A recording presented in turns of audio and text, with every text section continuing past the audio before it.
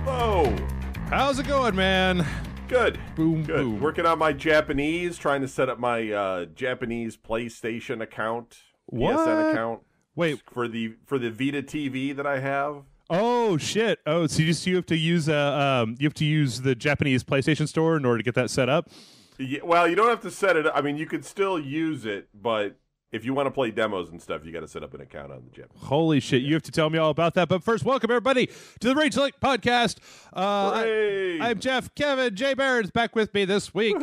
And we're going to be talking about a couple things, but we're mainly going to be doing Kevin's Game of the Year because it's, the middle. Oh, yeah. It's very exciting. It's December. I don't know. You know what? Last week, Nick and I were talking, Kevin, and there seems to be a pretty big contingent of folks out there who have this notion of fuck a bunch of 2013. I'm so glad it's over. Boy, did it ever suck balls. It was a terrible year.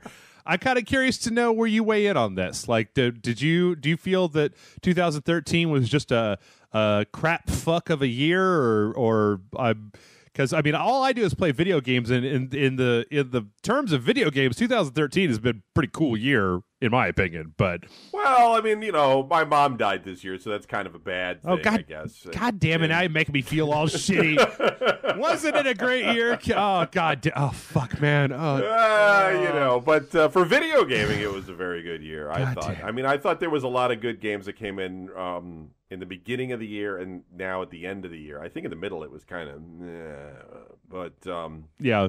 I thought overall this was a fairly strong year for gaming, and a lot of it not on the new consoles, on the classic systems that we already have. So, and the PC had a nice strong showing this year, I think. So. Very true, very true. But well, you know what? Tell me about the Vita TV, because I didn't bother to order one of those things from Japan because we're kind of busy doing shit around here.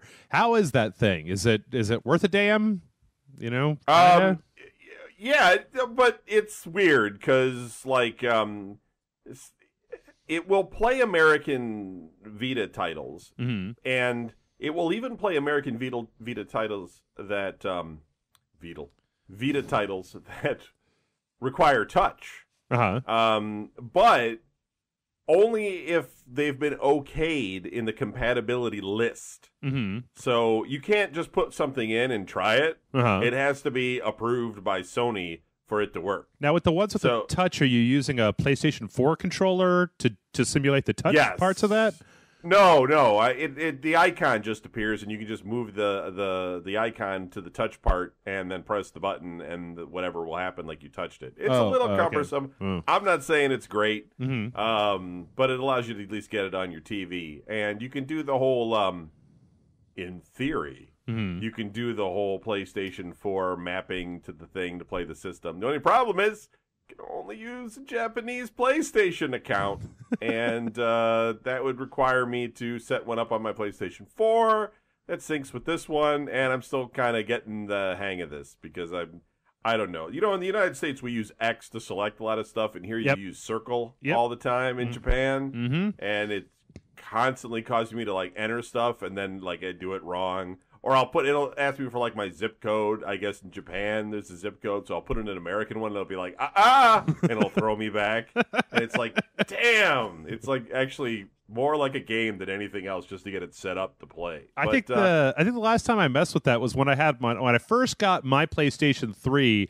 I set up a Japanese PSN account simply because there was really jack shit on the PlayStation 3, so I was trying to get access to just anything that I could. Sure. And there was 2 or 3 games in the Japanese PS3 or the Japanese PlayStation Store that I was like, I don't know. I still don't know what that game with the little cats is. The little white cat, the little black cat, and the little PlayStation bandana. Apparently, that's a big thing over there. I have no idea. I think I downloaded a demo for one of those games and it was inscrutable. I was just I don't know what I'm supposed to do. I can't tell if this is a game or some kind of application or what the fuck this thing is. But yeah. It's okay. It'll be nicer when they decide to make it in the United States, I think. You know what I mean? It's just a little bit It's too Japanesey right now. Because I can't play anything. I got like the Batman Blackgate. I can't play that. They don't have support for Killzone Mercenary on it, and it's like but they have lots of Japanese games. I can play dating simulators. Drive by date or something. I don't know, but nothing that. But it will play American discs, but they have to be on that list. So there has to be an equivalent Japanese version of the game. You know what, Kevin? I want to start up a whole feature on Rage Select. It's nothing but you playing hardcore Japanese dating simulators in Japanese, so that you've no idea what the fuck. Just like I found that when you do this one, you see these two characters here. That generally means take your top off. I think it means take your top off. Whenever I select it, they take their shirts off. So I don't know. Yeah, that's me, all right. Well, you know what? I tell you, before we get into your Game of the Year thing, there's been a big thing that has happened that everybody has been asking us to talk about, and we didn't get a chance. It happened right after we recorded last week. But YouTube is, they're doing the big old lockdown. So. Kevin, do you know about this? Have you been a little bit? I mean, I know that they're making it harder to monetize or something, but I to be honest, I run into that problem all the time, so I'm not quite sure what the specific problem is. Well, okay, as near as I can understand it, and guys, like I've been running around with chicken with my head cut off. I haven't had a chance to real dig deep into this. One of my New Year's resolutions for 2014, Kevin, is to start going back to reading gaming news in depth every single day, because I feel like I've been getting too far away from that. But from what I could tell is happening is YouTube. I mean, I was getting all these messages from our YouTube partners saying like YouTube is getting ready to implement this whole new system on this particular day in November. And then they pushed it out till the early December. And what it seemed to be was that they've got a new set of evaluation things in their little like video like automated spider programs that'll go out there and look for stuff and then automatically flag it on your YouTube channel. And what I seem to understand has been happening, and it happened to us for a couple of videos, is that they're not, because like Nintendo for a while has been doing this thing where if you've got a Nintendo game, they just flag it. They say it's a Nintendo game, and basically what happens is that they don't take down your video and they don't put a strike on your account. They just take all of the money from your monetization. One of the reasons that we only did 3 parts of Super Mario 3D Land with Brian Brushwood last week was because like I was like, well, I'm not going to do fucking 12 parts of this game because I know Nintendo's taking all the money from it, so fucking whatever.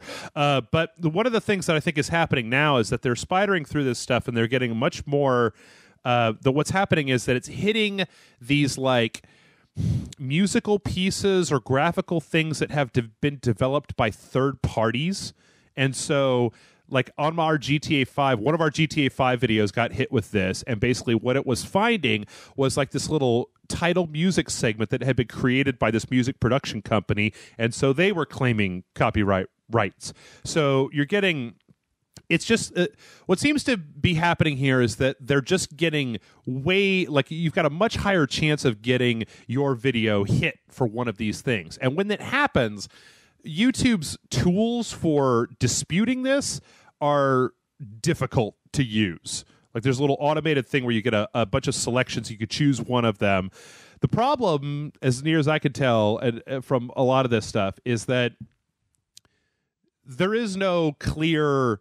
Nobody at this point is very clear about Let's Plays, about what those are. Because, if you just put up a movie on YouTube, that shit get taken down in a minute, unless it's like some old 80s movie nobody cares about or whatever. You see movies from time to time. But, like, the question about a Let's Play is, like, who owns a Let's Play? That, you've got, like, Video Games Awesome did this video that I watched a while back that said that, movies are one thing, but that video games are transformative, right? So the way that I play a game and the way that you play a game are completely different, as evidenced by the fact that whenever we play a game, we've got 100 people on YouTube like, you're not playing it right. What? Turn the fuck around. It's right at the B button. Like, everybody plays games differently. And so if we make a character that looks different, or we play the game in a stupid way or whatever, and we have commentary going over it, it's a realm of legality that I don't feel like has really been explored before. because in a way, video games are kind of like a tool that let you. I mean, one of the great things about video games is they let you input yourself into this rule set, into this universe, and make your own decisions. So you say, if you're showing the decisions that you've made, you are adding something to this particular medium. The question becomes, like, is that enough to say I can make money on this? I don't know. Where do you fall on this, Kevin? I mean, it's difficult because they do own the game company, and the whoever licensed to them the music in most cases own their content, and so you trying to, or anyone trying to make money off of that is, I can see that being, there's a problem there. Now at the same time, video games have always had sort of a gentleman's agreement in a way that we can go ahead and do these sorts of things. Gaming magazines display all of these graphics. They're not licensing all of those graphics from all of the companies. The companies just sort of accept it and say, that's great, you're promoting our product, and I think they feel the same way, well, most companies do, about people displaying that content on like YouTube, etc. But the monetization is, I don't know, it's difficult because in trademark law, the court actually makes it a requirement that anybody that owns a trademark has to enforce it when they know that it's being infringed in any way. And if they don't, then what can happen is that somebody else along the way says, well, you didn't enforce it over there, right, and now you're enforcing it over here. And which is it? And the courts will often say, that's true, now you can no longer enforce your trademark. And so, very difficult gray area. I almost feel like between this and a lot of other things in gaming, like, say, cosplay girls that dress up and sell their pictures of themselves in, like, Thor outfits and things like that. They don't own that. Yeah. But yet they do it all the time. And I think that, like, there's going to have to be some new interpretation or some new law or something about kind of like fair use. You know what I'm saying? But more broad, because even today most people don't even understand what the hell fair use is. Oh yeah, I mean, it's so convoluted. I mean, they just had that thing with the Goldie Blocks, right? Did you see that where they did the video where they used the girls by the Beastie Boys? They did this little commercial where they rewrote girls from the Beastie Boys, but they used kind of, I mean, it was obviously re-recorded, but it was obviously the original kind of audio arrangement from that song. And there was a lawsuit in there, and there was actually an article that I read online that said that, like, that a lot of people got freaked out that there was a lawsuit that was brought. I think it was brought by the Beastie Boys or their record label or whatever. But this wasn't like a we're going to sue you lawsuit. What it was a request for a court to look at this and determine whether or not it was fair use, because fair use is such a nebulous thing that it almost has to be determined on a case by case basis. That anybody who just says, like, oh, well, I can use this because of fair use, well, maybe, but maybe not. I mean, there was the article that I read, it showed that, like, there were times when people had taken other people's artwork and done a parody of it and then used that as like an advertisement to get profit that was upheld as fair use. It's like, you have altered this content enough for it to be considered fair use. So yeah, it's for right now. I think that the whole Let's Play thing, I feel like we're going to get into this in the next couple of years, because especially with like PlayStation 4 has the Twitch, and Xbox One too has like the streaming technology that they're going to build into it. So exactly. It's like, okay, well, if you have, say I have a PlayStation 4 and I create a Twitch account and it becomes this monumentally popular thing where I'm streaming where I'm streaming games and I've got a video window of my reactions and I'm doing commentary over the top of it, like, am I allowed to make money off of this? If you cultivate an audience and you talk to them and stuff like that, are you allowed to use that as a way to bring in sponsor money? Or is it just going to be, no, it all belongs to us and go fuck yourself? Because I still feel like there are plenty of places out on the internet where people will just record playing through an entire video game with no commentary. And I feel like that is a lot easier to say, yeah, maybe you should shut that down, because that is a way. What it really comes down to for me is the best Let's Plays out there should make you want to play the game. Yes. As opposed to being a way for you to essentially virtually play the game without having to pay any money for it. And that's the place where if you're in a position where what the content you're putting up allows somebody to essentially get the most of the experience of playing a game without actually paying for that game, companies have deserved to get paid if they made a video game and they pumped a few $1 million into it. And sure. I mean, when we did The Last of Us, there were a lot of people out there that wanted us to play all the way through The Last of Us, and they said, I don't have a PlayStation 3. I can't afford to buy a PlayStation 3. I really want you guys to play this entire game so I can just watch this entire game. And that's one of the reasons why when we do a full playthrough, we generally tend to pick games that have been out for a while because, I on that particular part of this whole thing, I land on the side that says that like when a game is out, you shouldn't be able to just go to YouTube and watch that entire game from start to finish. That's a little messed up. I think it's a little messed up. Kevin. I don't know. Yeah, I guess. I mean, and maybe there should be some limitations on that kind of a thing. I don't know though that the audience for that is that big either. I mean, I don't know if anybody's that concerned about somebody sitting there watching 40 hours of gameplay or something. It just seems bizarre to me. There's obviously some people out there, but that person's not going to buy the game. You know what I mean? And so they're not really... the game developer's not really losing anything, I think, by doing that. And in some ways, I think that keeping it for some sort of like... look, there's games that are old that I wanted to watch, like the ending to and things like that again. Sure. And I didn't want to play through the whole game a second time just to see something that I forgot a long time ago. So it's nice to have all of that online, or to, there's people that play games all the way through and provide like strategy guide in a sense as Sure. they're walking you through the game, and I think that's useful as well. So I don't know. I hear what you're saying.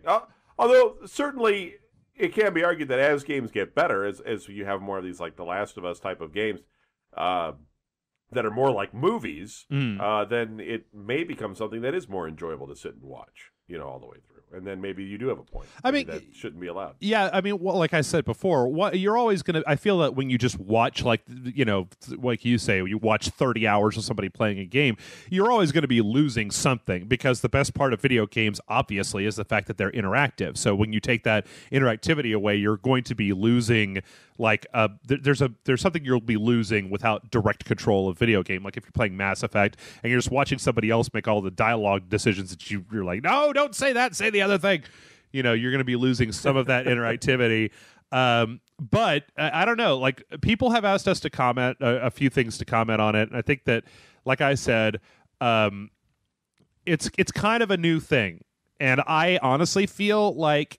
Before this whole thing is, I feel like Let's Plays have already become big enough, and they have a large enough community that any really serious attempt to stymie the entire thing, to just say, well, you guys could do this, but we're going to take all of the money that you make for everything.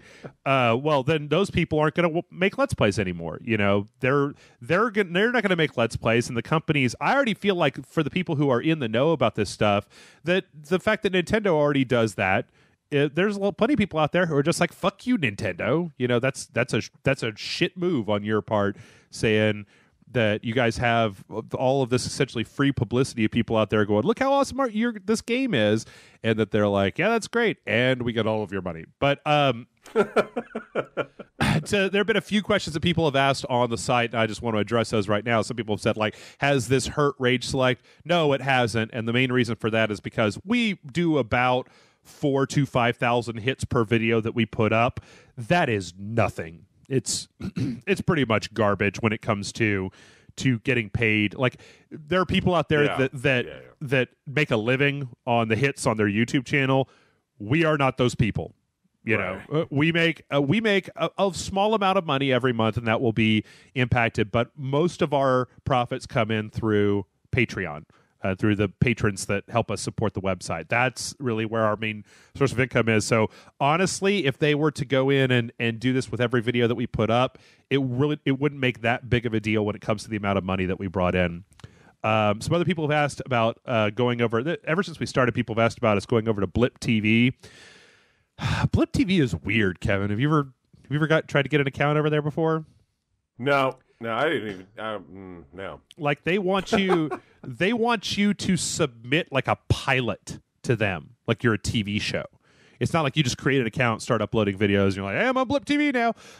They want you to create essentially a pilot that they have to look at and approve before you can get on there. And it's something I've thought about doing, and if YouTube gets super horsey, it's something that we might get into. But it's just, like we'd have to spend some time to put together a whole pilot video, and then they could come back and go, well, no, we don't want to do any of that. Which would be a bit of a bummer. Also, people have said, well, why did you do private video hosting? Private video hosting is so expensive. Like, it boggles my mind that YouTube lets you do this shit for free, because I went one day and calculated out, like, video hosting versus, like, the hits. Like, I went to the Amazon site, and I looked at their data rates, and I started calculating, like, how much we would have to make in order to break even per video. And you get more for those videos because you're hosting your own content and nobody's taking a cut of it. But holy shit, you need to do some serious video numbers.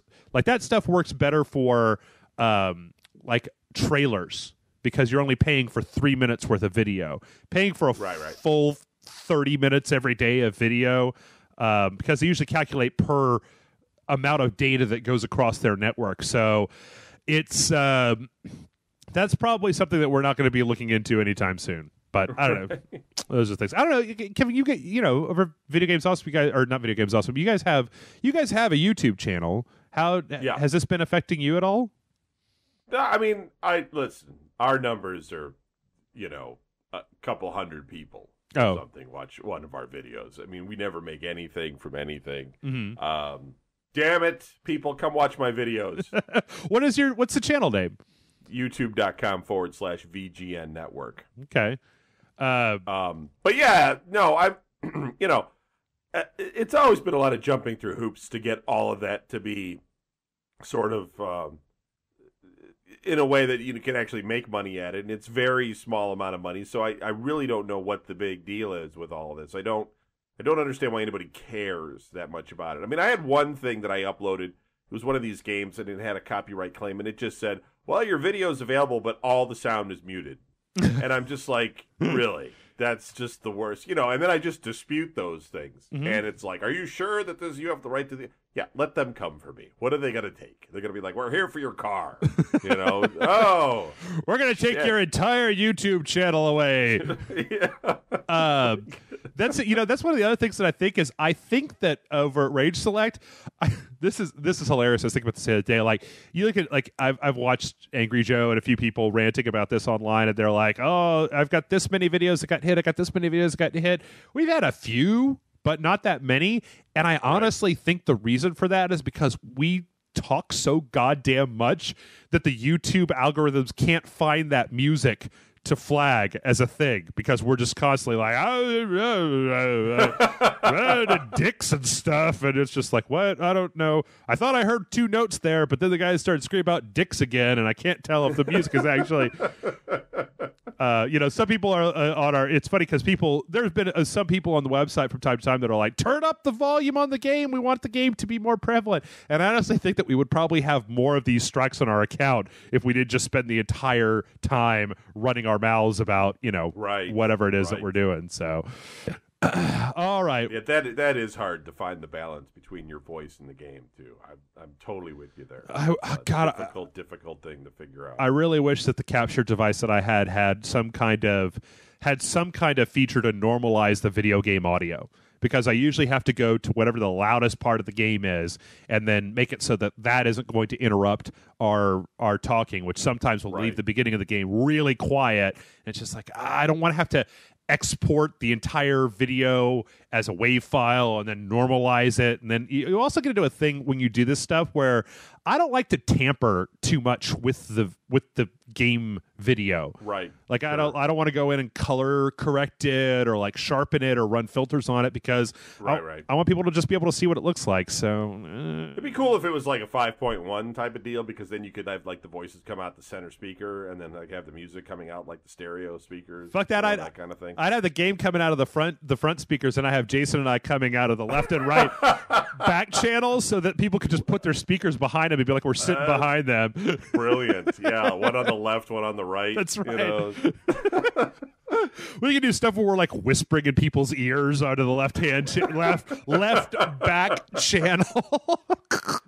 Oh, that'd be ridiculous. Wait. Yeah, we got big stuff coming in January where Jason and I are whispering to you the entire time. They're playing a video game. You'll have the Oculus Rift Rage Select, where you put it on and you can look left or right and see both of them sitting next to you. Yeah, We'll have to record a video of us sitting on a couch and then be like, yep, if you sit perfectly still, you can turn to your left. And then, oh, look, there's Jeff over there. What is he, picking his nose? Yep, picking his nose. All right, cool. All right, well, enough of that. We're already getting a little bit over time, so we're gonna do Kevin's Games of the Year. Woo! Hey, it's not that exciting, but yay! All right. So, what do you want to know first? All right, just like last week, we're gonna do top 5 best, top 5 worst, and Kevin's special mentions of games that don't belong anywhere on this list, but maybe need to be talked about, which I should come up with a shorter name for because that's probably too long. So we're gonna start. We're going to put you're going to get the bad news before the good news. We're going to start with the top 5 worst. We're going to start at number 5 of the top worst games of 2013. Lay it on me, Kevin.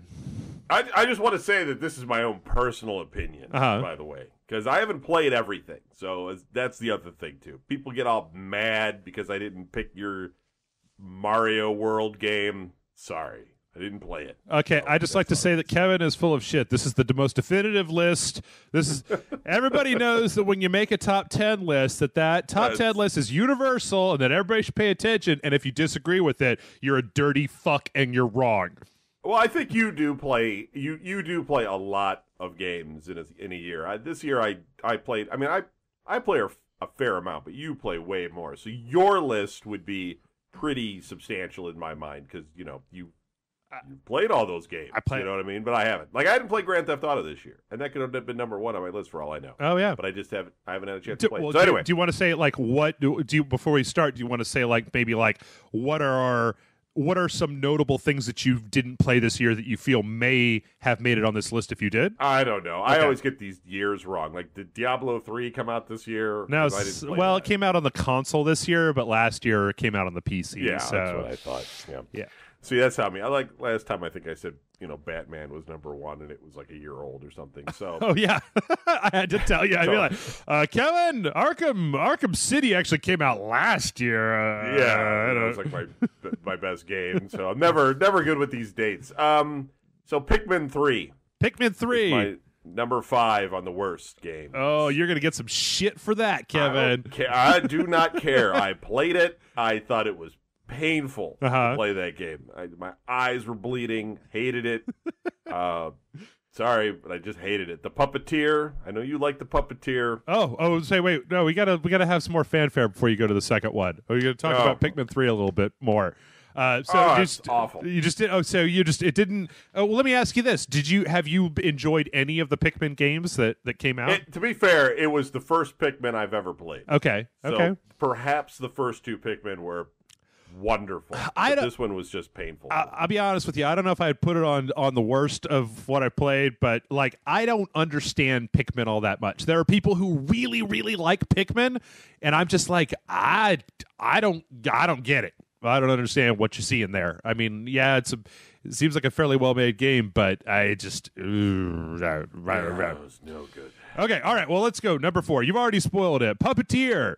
I did not like them. I just thought it was boring. Really? It was confused with the 2 different guys at the same time trying to do stuff and jumping in the air and just wait. Not. Did you play it co-op? Oh, because no, they had the little fairy was like the cursor that you would bring up to do stuff. Okay. Right. You would do 2 different things with the 2 different sticks. No, No, I didn't play it. Maybe it would have been amazing playing it co-op, but I could just tell you playing it single player was annoying. I did not enjoy the game. I didn't enjoy. I mean, there's a video. There's a video of me playing it online. You can watch as my agony is complete, crying at the end, sobbing. That one. See, you know what? Puppeteer always seemed to me like it was like that stuff that you're describing with the second stick, where you have to use the right stick to control the little fairy lady.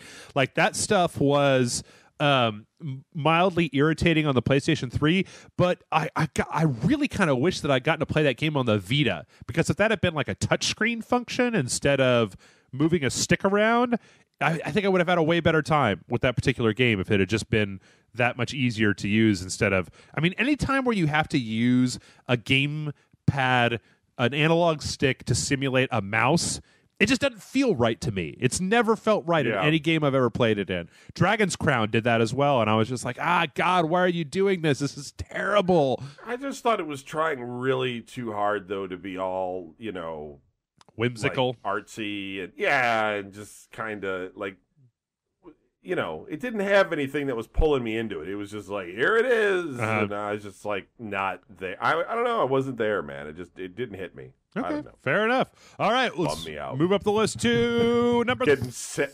Getting more sad and depressed as I go up my list. Well, no, we just got to the next. We got to get this out of the way before we go to all the good stuff. Number 3, Ben 10 Omniverse 2. Which is, I'm sure you didn't play, but I did, and it was awful. I don't even watch the Ben 10 show, let alone. Might be a great show. It's not a great game. Imagine like guy running, a guy running on a track. You know how they jump the hurdles, right? Sure. So it's like that. I'm not pushing forward. Okay, the guy is just running, and there's obstacles in the way, and they come up really fast, and you have to switch with the D-pad between the 3 different guys: the little fast guy, the medium guy that throws things, and the big guy that smashes things. And then move between 3 different sets of hurdles, and it's awful. I mean, that's basically that's mostly the game. And then you get to a part where you just punch guys in the head for a while, and then you do the same thing over again. You start running again, and you constantly die because it's just like you need to be a big guy, medium guy, and a small guy, and then a big guy, and then a small guy, and then medium guy, all in like 5 seconds. And you got to switch lanes while you're doing it. It's just like, this game should not be this difficult. It's for kids. I'm so confused. I can't even keep up with what you're telling me about this game, let alone. It's like if you're just running down the track and there's hurdles in front of you, but one's like a brick wall. Oh. Like one's a brick wall, so you have to transform into like a rock monster to smash through it. And then right after that, there's a pit. But you can't be the rock monster because he'll fall in the pit. So now you have to transform into the little guy to jump over the pit. Okay, I'm done. Stop, Kevin. Stop. I give up. I swear to God, I'm done. It's a shitty game.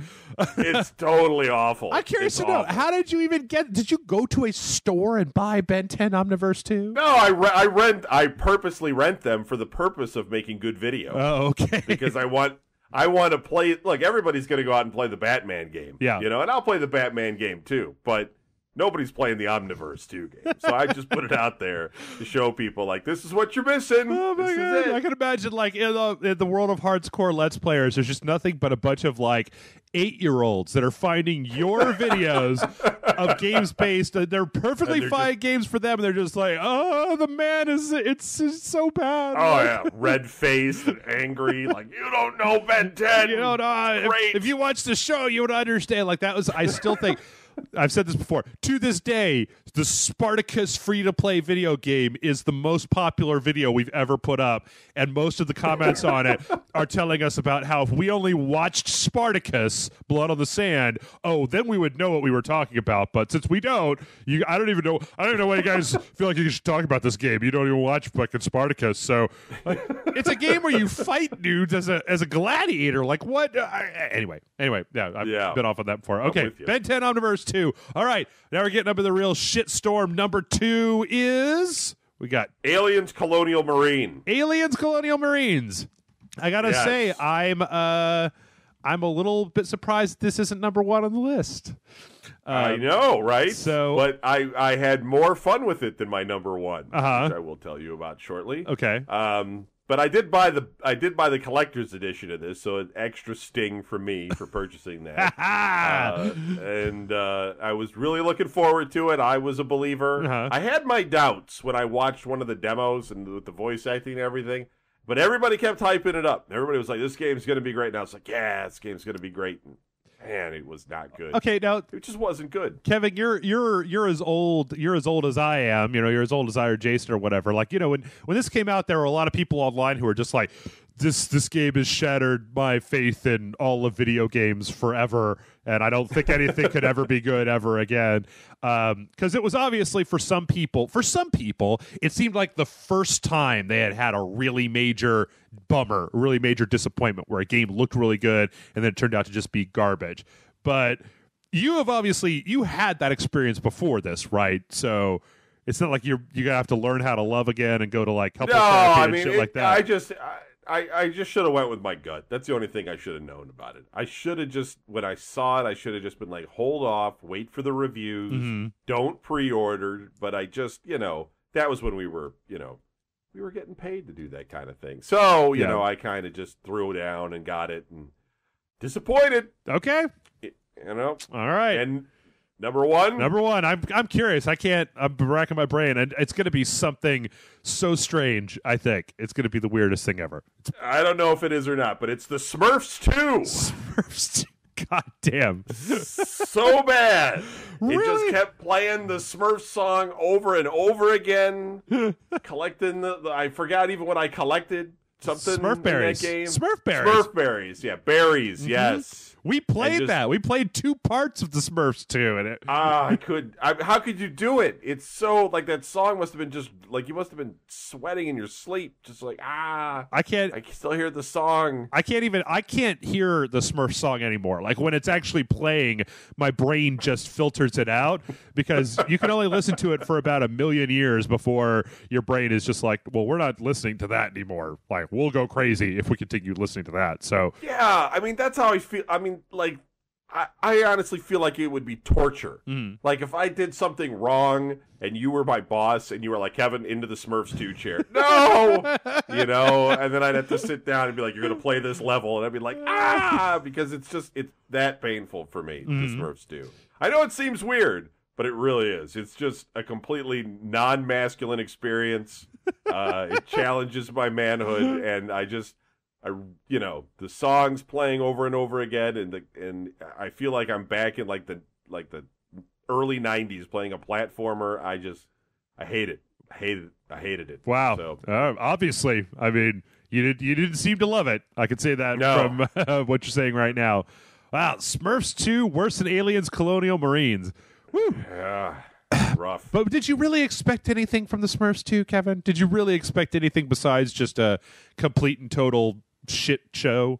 I mean, no, but occasionally I have played a couple of like kids games that actually turned out pretty good. I played a couple of SpongeBob games that were good. I played one of those Naruto or however you say his name's game. And that was pretty good. Occasionally, but no, I was expecting it to be very good. Okay, all right. Not painful though. It was painful. 4 months ago. We played that. Yeah, Jason and I, we got it from the red box, and as soon as we were done, I took that motherfucker right back to the red box and was like, "You are not going to charge me $8 because I forgot to bring this back, Smurfs 2." Yeah. Well, there you go, folks. Kevin's top 5 worst games of 2013. And now that we've got all that terribleness out of the way, let us move to the top 5 best games of 2013. Starting with number 5. What's in the envelope, number 5, Kevin? I think mine are all going to be really controversial, maybe. Payday 2. Payday 2. I don't know Payday 2 is my number 5. I had a lot of fun playing that. It's, you're just basically like in a sort of like a, shooter environment, and you're just you're with a bunch of bank robbers that are all online, and you're just trying to, clear objectives while the police are trying to storm in and take you out, or hostages or whatever you got to do. And there's different scenarios, and just thought it was great. I think that was the very first game that I ever played on the show with Grant. Oh, really? And he wouldn't quit. He didn't understand the difference between pointing your gun at civilians to get them out of the way and shooting civilians and losing money for that. And so I was just sitting there screaming at him like, Grant, stop shooting those people. They didn't do anything. And he's like, nope, they gotta go. They gotta go. I remember but your guys will get chained. Your guys will get captured by the police, and then you could exchange the hostages for one of your guys. It's just got a lot of cool things like that in it. It makes it a little bit. It's different than every other online shooter that I've played in recent memory. So for me, it was a lot of fun to sit there and play. Oh my God, you kill so many police officers in that game. Like, if ever they wanted to make whenever they trot out stuff like Grand Theft Auto or whatever on the games make children violent, I'm like, have you not looked at this one over here? Like, fuck this. The sole purpose. I mean, one of the major things in Payday 2 is just shooting as many police officers right in their fucking faces as you possibly can. Yeah. Did you play any of the expansions for it? I thought they had a couple of expansions that came out just recently. No, I didn't play it that long ago, so I didn't get into it that deep to start going into the expansions. I'm one of those people. I can play like that. The normal stuff for quite a while before I need to be like, I need more. So no, I did not. Okay. All right. Well, let's move it on to number 4, numero cuatro. What you got? This one's Killzone Mercenary for the PlayStation Vita. Wow. Which is kind of an oddball title, I guess, but I think it's the first game I've played on a handheld that made the first-person shooter experience right. Perfect, in my opinion. It was spot on and really enjoyable. And in fact, I can play Killzone. What's the other one? Shadowfall. On my PlayStation 4, and I find myself playing it Mercenary on the Vita instead. Really? Because it's just I don't know. It's just a more enjoyable experience. You know what? I really like that game as well. In fact, I feel like this has been a really good year for Killzone because both Mercenary on the Vita and Killzone Shadowfall, they didn't just make that same Killzone game they were making where you're running around on either Vecta or Helgen in the ruins of an invasion, fighting off an army, right. Now we got to go take out these air defenses so that we can land more troops, and now you got to go secure this beachhead. And they both had the story in Killzone Mercenary was kind of cool with the whole there's a twist there in the about 2/3 of the way through the game that I was like, it was pretty predictable story wise, but still it was like, sure. Hey, you guys are trying to do something besides Rico is an asshole, which was all of the previous Killzone games, which was just, I don't even remember the name of the main guy from Killzone 1, 2, 3. I remember Rico. No. I remember Rico was a jerk off, but right. But yeah, it was also really good looking, if I remember. If you it is really they put some time into it. They really showed what that little system is capable of. But I even had fun with the multiplayer in Killzone Mercenary because you had the different those different special powers that you could use. That robot slot where you could put in invisibility or stuff like that, which gave the multiplayer a little bit of its own type of thing, and all the weapon stuff. And that was a really solidly put together little game. And I really hope, I don't know, like I said, I've really had a lot of fun with the Killzone games I played this year, which is usually when I play Killzone, I don't know about you, Kevin, but when I play Killzone, it's usually just oh, fuck, Killzone game. Jeez, this is going to be 9 hours of just all right, go over there. Well, that's how I was with Shadowfall. And then, I don't know if you played, did you play all the way through Shadowfall at all? Yeah. Because you start to fight that, in kind of in the middle of the game, there's that crazy guy that's you're just chasing him down, and he's all I forget his name, but he's all in the helicopter, and he kicks you off and all that stuff. And I thought that guy was great. I want that guy to be around more because that guy drove me. I was I gotta kill that guy. And when a game does that to me, where the personalities impact me enough that I want them to die, I feel like it's a good game. I really like that. I mean, this is maybe just to briefly interject here. We've been really behind on reviews recently, but I don't know. And we're going to try to get back into that soon. But Killzone Mercenary or Killzone Shadowfall, Kevin, you should stick with it because the place the story goes after that. There's a little right where you are in the story. There's one mission or so, or say a mission and a half that are very they're kind of fillery that aren't super great. But after you get past that, especially after you get past the second spaceship, I feel like it starts to pick up. And I really like the end of that game too. But yeah, Mercenary 2. I gotta get down more with Shadowfall. I mean, my only problem is that it's just I've been playing more Battlefield 4. Oh yeah. But yeah, whatever. All right, well, let's move it on to number 3. Number 3, Kevin's top 5 best list of 2013 is... I bet you can guess it's Battlefield 4. Battlefield. Yay! Oh, what a segue, Kevin. I know. I worked that in perfectly. Yeah, but no, I mean, I agree that the first-person part of the game, to be honest with you, I never knew that I've played all the other Battlefield games. I've owned all of them, but I think I have 3. I never knew any of these had a single-player game. Uh-huh. After talking to you and you were like, there's a single-player game, I was like, really? Mm-hmm. So that was like the first thing I did, and I sat down and I played that. But yeah, it's not good. It's got some good visuals. Yeah, it's, there's some decent set pieces in there. Yeah, but it's not good. But I don't know what it is about the Battlefield games. I just have a blast playing those things, man. Just driving over people and getting in vehicles. Now, what? Just stealing vehicles from people that are running towards them that are on my own team, taking them away.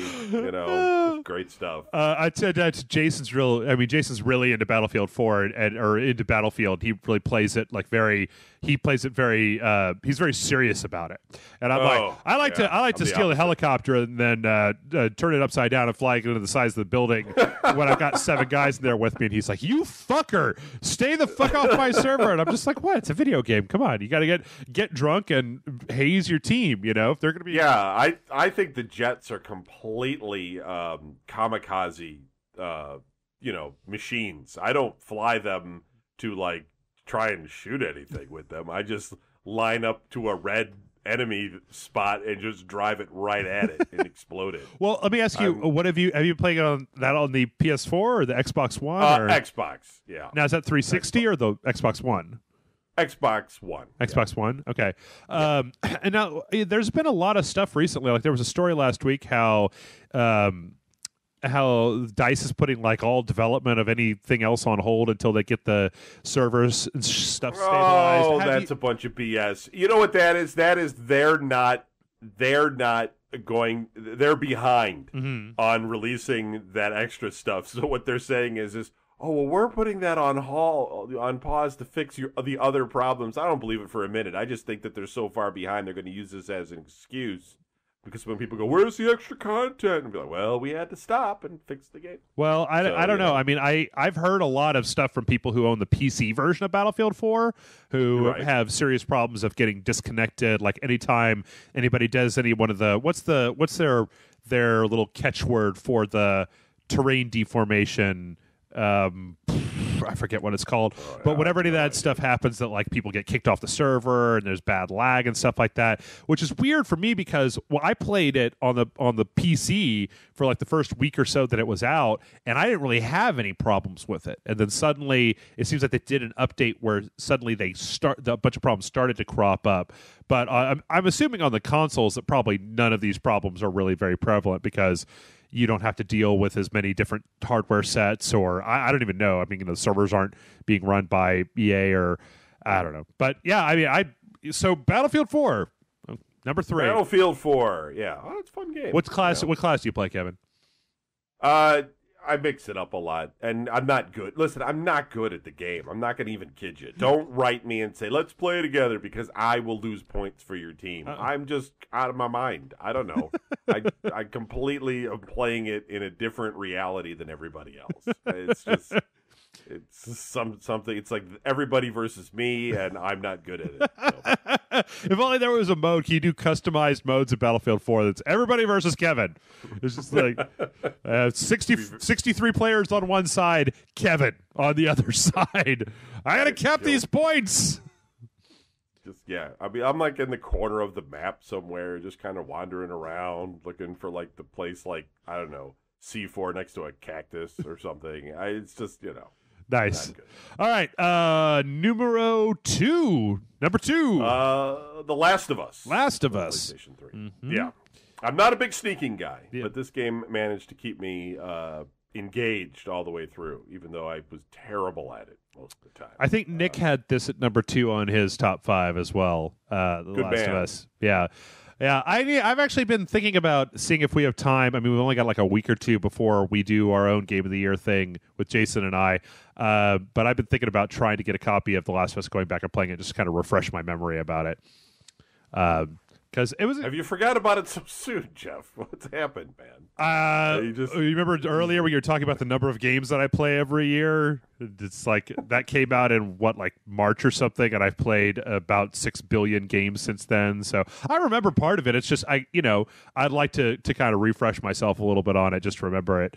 Because I remember some stuff that I really liked, and I remember some stuff that didn't as much like. So yeah, I mean, it just had an overall good experience of a game. I mean, I wouldn't say the gameplay was spot on, perfect, or anything, but it was trying to push the envelope towards more of that interactive movie thing. The games keep trying to do it. I thought it pulled it off really well. Okay. Do you play the multiplayer of it at all? No. Have you tried? Because I actually thought it was really, like, when I played it, it was because the multiplayer plays very differently than a lot of other multiplayer, because it's more about stealth than it is about going out there and getting headshots and stuff like that. And there was a lot of really interesting stuff going on in there, where I remember after I finished The Last of Us that I went into the multiplayer and I said, oh, hey, this is actually really interesting. This is really kind of crazy, because they kind of have this thing where when you kill people, you can upgrade on the battlefield. You can buy another bullet, one more bullet for your gun, because you have 2 or whatever. All right, well, The Last of Us, number 2, and number 1 with a bullet. Might be controversial. BioShock Infinite. BioShock Infinite. All right, Kevin. Can you tell me what is so good about BioShock Infinite that deserves number 1 on your list? I don't know. I mean, I just thought it was a really well-polished game, and it had in typical, it had a kind of a interesting ending. I don't want to spoil it for anybody. Put a lot of thought into how the game kind of, came together for me, and I just thought it. I really like the original BioShock, and I just thought that this was still true to that form, but at the same time different. Mm-hmm. I'm not, the sky rails and all that stuff is nice, but I mean, I think that the story was, kind of led the game, and I don't know, it's just really fun for me. I mean, I'm going to go back and play it again, and for me, that's really rare, and so I could tell you that that's one of the reasons why I just think it deserved to be number 1 on my list. Absolutely. Did you play it on? What did you play it on originally? Xbox 360. 360? No. PC, right? Yeah. PC, yeah. That game looks really, really good on PC. It looks good on consoles, but man, if you could jack up those settings all the way up on a PC, it's just and one of the things I find really interesting about it is when I look at the other things on your top 5 list: Last of Us, Battlefield 4, Killzone Mercenary, and Payday 2. Killzone Mercenary, maybe not so much, but the Last of Us, Battlefield 4, and Payday 2, they all have a very kind of dull, muted color scheme. Whereas BioShock Infinite's one of those things where you're just like, God, I know it's been so long since I've seen colors and shit. A blue sky. Turn it down, man. Turn it down. I need some post-apocalyptic rubble in here. I'm gonna go blind. Yeah. No, it's a really good-looking game, and it's just it's smartly balanced. It's completely I don't feel like anything's too cheap. I mean, sometimes some of those shots coming out from across the way are just. Everybody's a crack shot in that universe, but other than that, it's I don't know. It's just a really well thought out, well put together game, and what can you say? It's these BioShock games, they're just really well done. Hey, I agree wholeheartedly. Have you played the DLC yet? Have you played the first part of the story DLC? No, that was one of the reasons why I was thinking about going back to it, is to kind of run through it again, and then. Start playing some of the DLC. I'd recommend, I think the second part of that DLC comes out next month. I'd recommend waiting, because that story DLC is it's only a couple hours long, and it's a cliffhanger, and it's a hell of a cliffhanger. You're just like, what?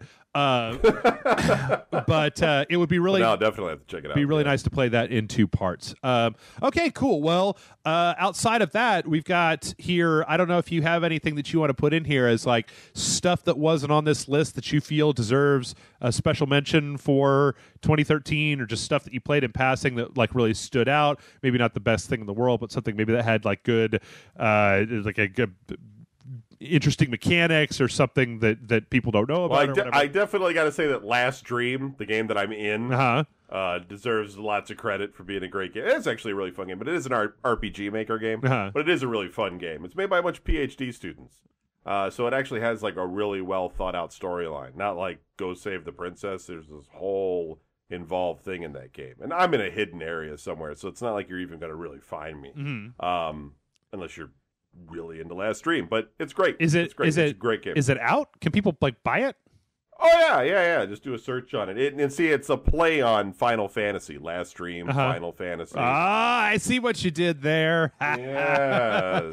I'm surprised. You should have given it Game of the Year, Kevin. We could do that, right? As a video game journalist, it's our prerogative to be like, well, the game that I was in was literally the best game to come out this year. That was what it is. Yeah, no. But other than that, not really. I mean, I played some other games that I thought were kind of fun, like Crysis 3, Saints Row the Fourth, and I've been playing back through Saints Row 4 to just because I had a weekend where I was like, I need to play something besides the shit what I've been playing. Right. So I actually loaded up Saints Row 4, and once again, like halfway through this year, I finally got a PC capable of playing this stuff. You put Saints Row 4 on a PC, it looks really, really good. Like, it actually makes the console versions of Saints Row 4 look kind of like, I look at those and go like, geez Louise, like the difference between how this looks on the PC and how it looks on the console is really striking in Saints Row 4. Like, just way longer draw distances, and everything is super sharp, and like all the lighting and explosions just look really good. So yeah, last night I was just like sitting there watching TV and playing Saints Row at the same time, just like I looked at a lot of lists just to make sure I wasn't forgetting anything, and I noticed that Far Cry Last Dragon or Dragon something Blood or whatever, Dragon. Blood Dragon, I'm sorry. That was on a lot of lists, and I was surprised because I think I bought that on some crazy Steam sale for like $3 or something, and I've never played it, but people said that's also really good. Well, I mean, if you like Far Cry 3, it's basically Far Cry 3 with like this horrific 80s neon skin over the top of it. I mean, they brought in Michael Biehn was in 2 video games this year, Aliens Colonial Marines and the lead character in Far Cry 3 Blood Dragon. Far Cry 3 Blood Dragon starts with you're in a helicopter and you're shooting lasers at robots, and Long Tall Sally is playing in the helicopter. You realize, Kevin, there are 2 games this year, both Saints Row 4 and Far Cry Blood Dragon this year. Both of those games start with an homage to Predator. They both start with you in a helicopter, and Long Tall Sally is playing. I was like, wow, that's incredible. That's just fucking fantastic. All right, well, that's it. Smurfs 2, the worst. BioShock Infinite, the best. And everybody should play Last Dream. It's obviously the greatest game ever created. Actually, I'm looking at the Kickstarter page for this, and I've been looking for like an old school RPG to play. I might play it. It's really fun if you want to do it, especially if you got a lower end machine somewhere, like a laptop or something that's not so good. It's good. It's fun. I'm not just making stuff up. It's a fun game. Kevin, you're always lying to everybody and trying to mislead them. Oh, that's cool. No, I think I maybe, you know what? We got a few. What do you think? Do you think that this would deserve a spot on Rage Select as a Let's Play? Can we do that? I don't know. Maybe. I don't. It's an RPG, so it depends on if you think it moves fast enough for that kind of thing. But it's got lots of. It's got these, like, I guess you call them video segments or something, but that just explain this whole storyline, and it's pretty crazy. It's crazy. It's not like, oh no, they took the princess away. I mean, there's like this whole like battle between wizards going on, and people being imprisoned, and it's crazy. Cool. So I don't know. January is a pretty slow month. We need stuff to look at. So I'm gonna put this one on the list. Put it on the list. All right. So wouldn't be a Rage Select show if we didn't read some emails from folks. So we're gonna take a real quick break here. When we come back, we have some of your emails to go through. How long have we been going? About an hour. All right. And so stay tuned. We'll be back. Yeah, we will be back momentarily.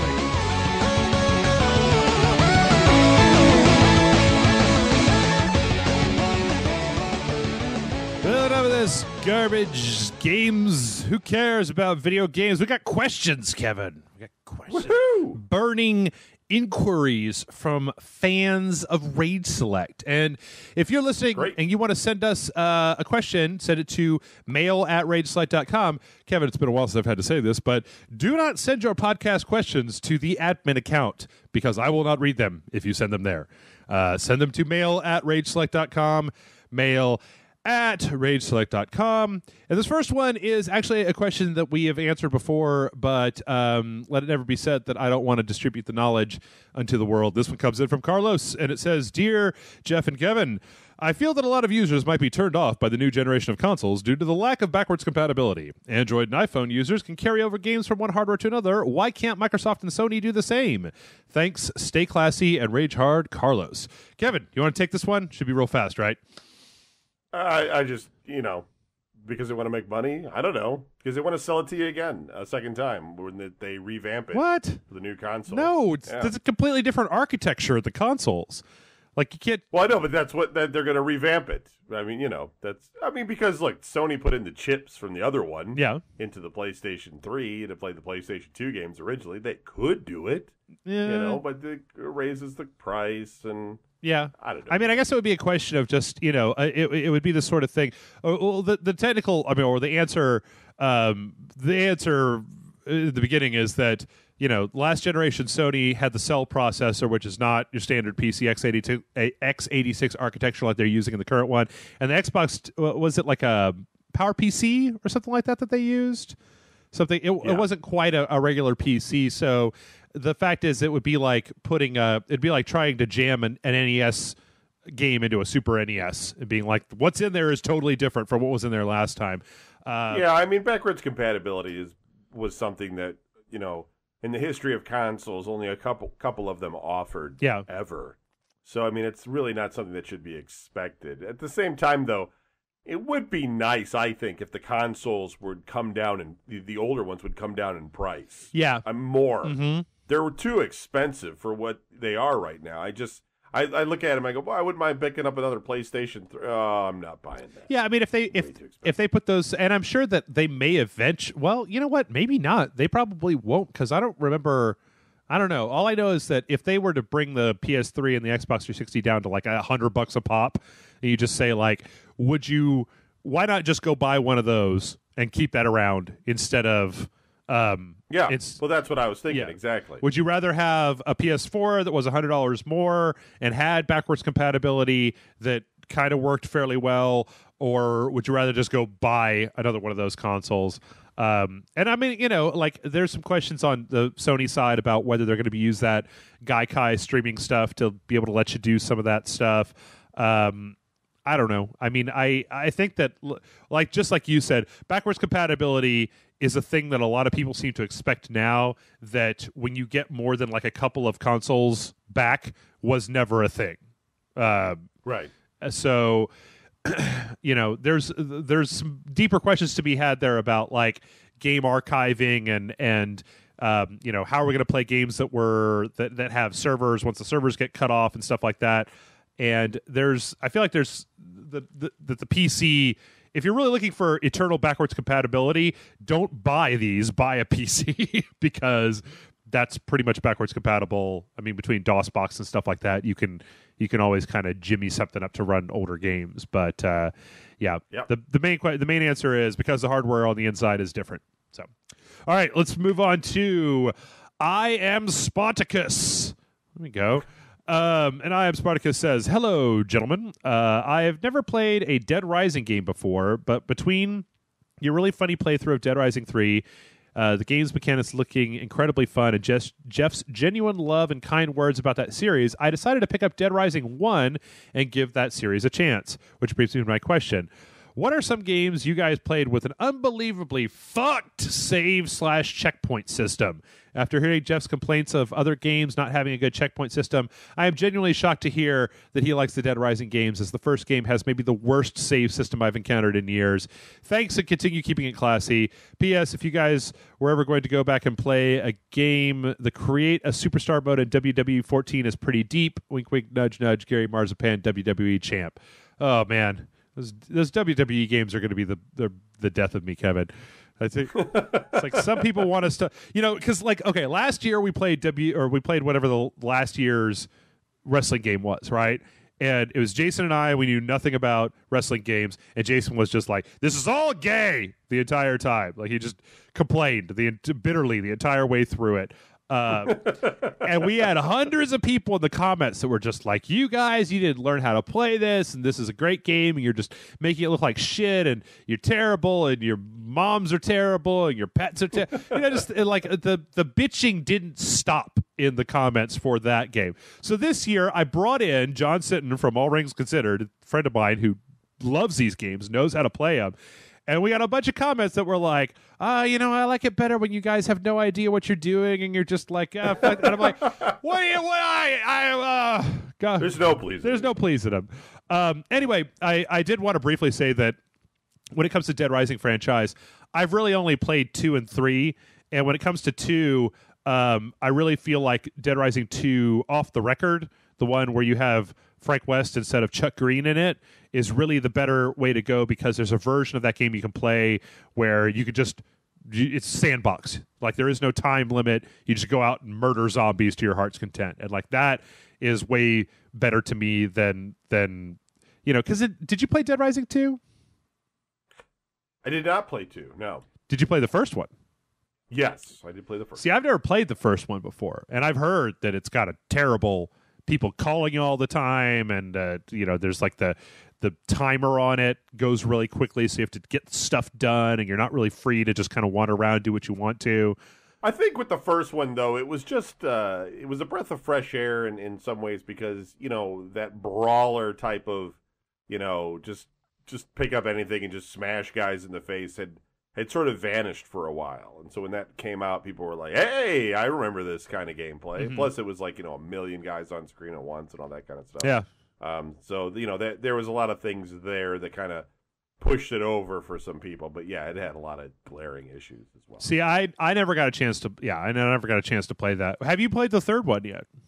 No, you told me, and that's going to be the next thing I pick up. I can't pay $60 for it, Jeff. I can't. I understand. Hey, man, I totally understand. Well, I'm Spartacus. Let me just tell you that if you can go on Steam and you can find Dead Rising Off the Record, they had a weekend where they had a Capcom sale. You could get Dead Rising 2 Off the Record plus a bunch of DLC for like $10 or something like that. Oh, wow. So if they have a winter sale, you might want to keep an eye out. Look for that if you've got a PC that can run it. Or I'm sure that by this point, that game is a year old, and it was cheap when it originally came out. Let's just see how much it is on Amazon.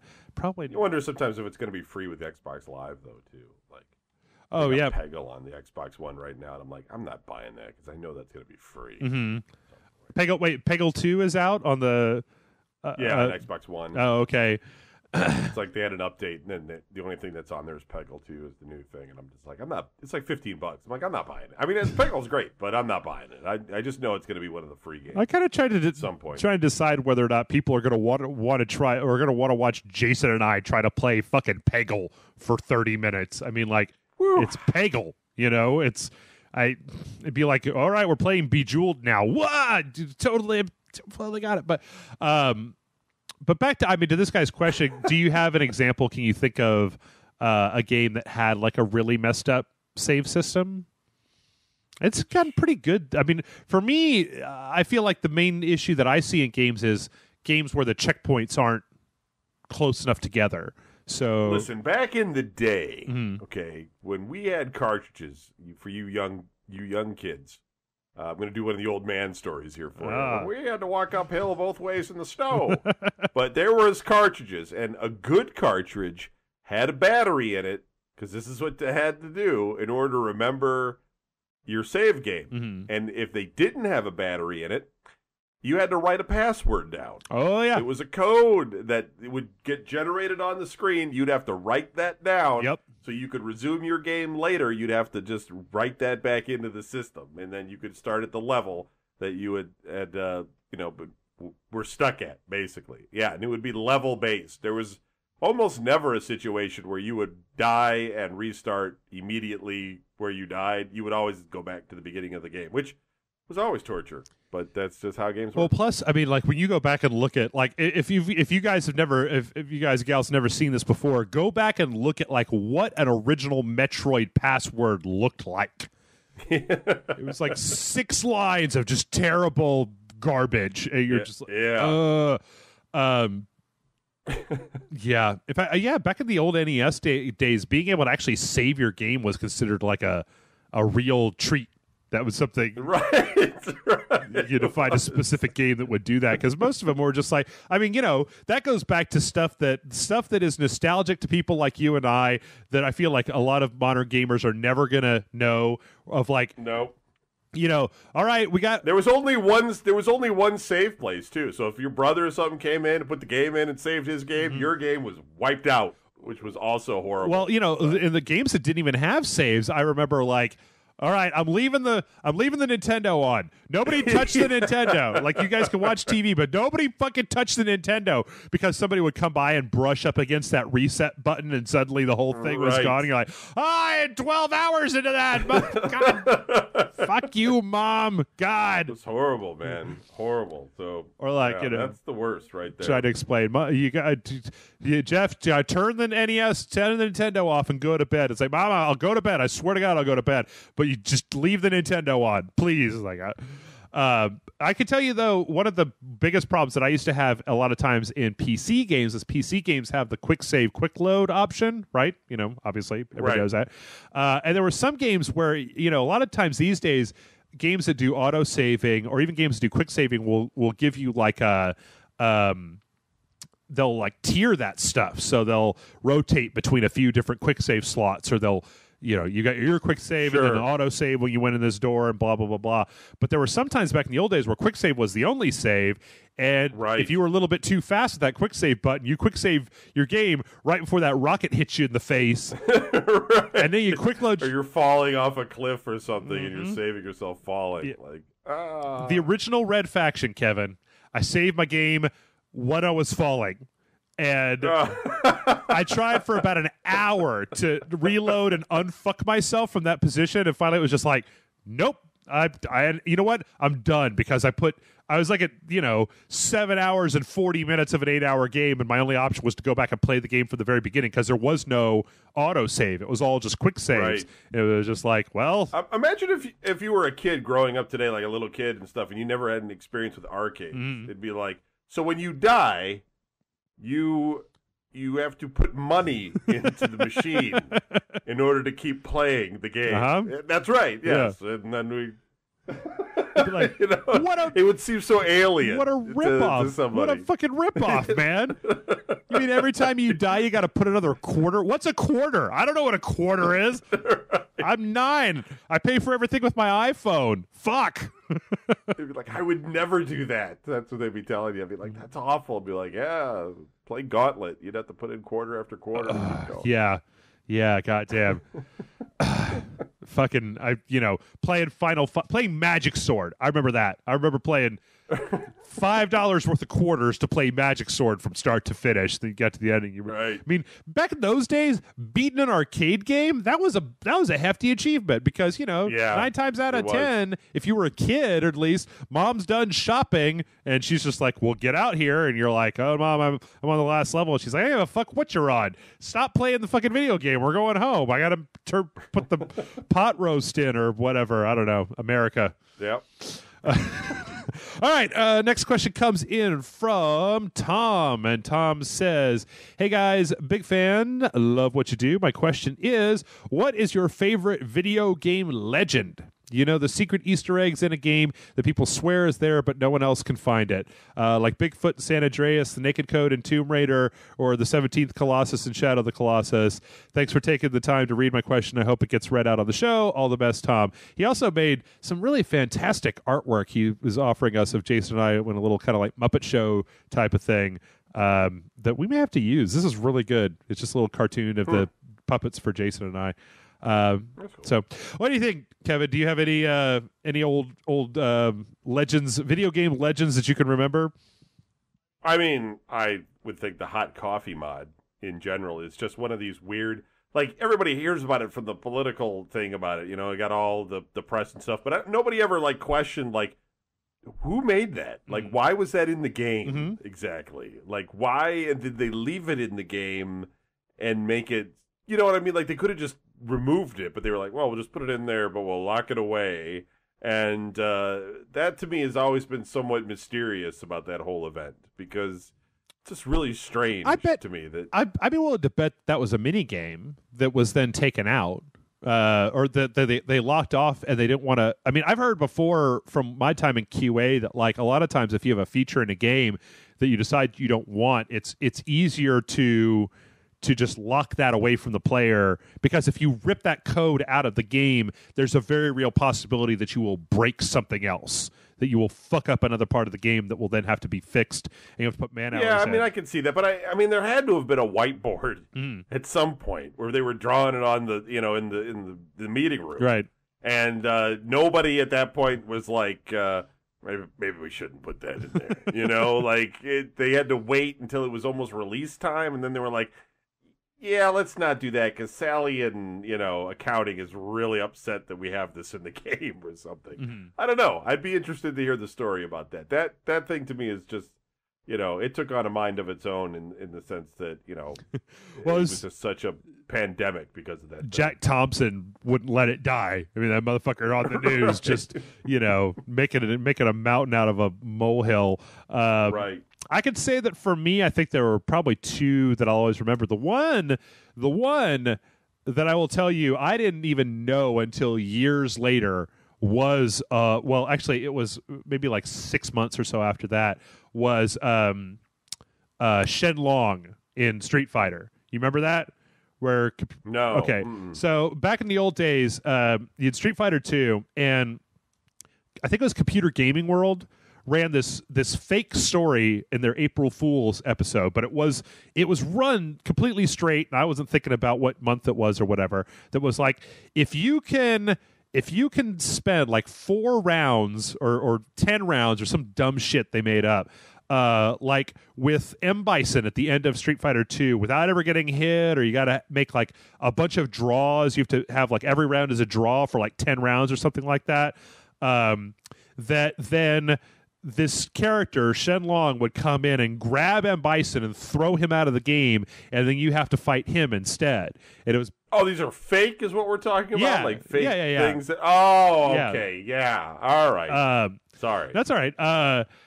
And they made art for it. They made a little fake art of this guy coming in, and they made like, and then he's going to do all these different moves on you, and he's super awesome and stuff like that. And back in those days, when Street Fighter 2 was out in the arcade, that shit could have been true. It very well could have been a thing that happened. Who the fuck knows? Like, right, with all those secrets. Yeah, that's how those were, those control moves and stuff. Everybody was like, you could do all these things and have all these things happen, and if you just do these right button combinations, yeah, you would have believed it. Yeah, and it was totally. I mean, it was this article that was read or that was in there, and it was totally made up, and it was the sort of thing that I didn't, I was, like 10 or 12 or something like that at the time, and it was like, I don't know, sounds legit to me. Like, I was buying these magazines just to figure out all the moves to Street Fighter, and there was no internet that you could go to be like, for somebody to tell you, like, do you guys know this is just complete dog shit, right? Like, this is just super fake. It didn't even cross my mind at the time, and it all looked super legit in their, in their coverage of it.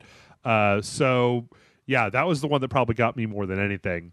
That, and I've always been interested in this whole. You've heard about the haunted version of Ocarina of Time, Kevin? No. Have you never heard about this? Jason told me about it one day. Crazy. No. Yeah, it's like one, or is it Majora's Mask? Maybe Majora's Mask. This haunted N64 cartridge that if people get it, then they die or something. And I'm just like, it's very possible. That's like a movie. Yeah, it's very possible that all of my video games could be haunted, but I'm just too stupid to realize that that there's actually all these ghosts around trying to kill me all the time, and it's just like I don't know. I don't know. In that light, do you have anything that you could think of, stuff that doesn't actually exist but has been rumored to exist? There was a thing on the Atari 2600 that it was a Sword Quest, which came with these. They were like a series of games. There was after the elements, there was like Water World, Earth World, Air World, and Fire World. And I think I can't quite remember, but one of them never existed, basically, because they never finished it.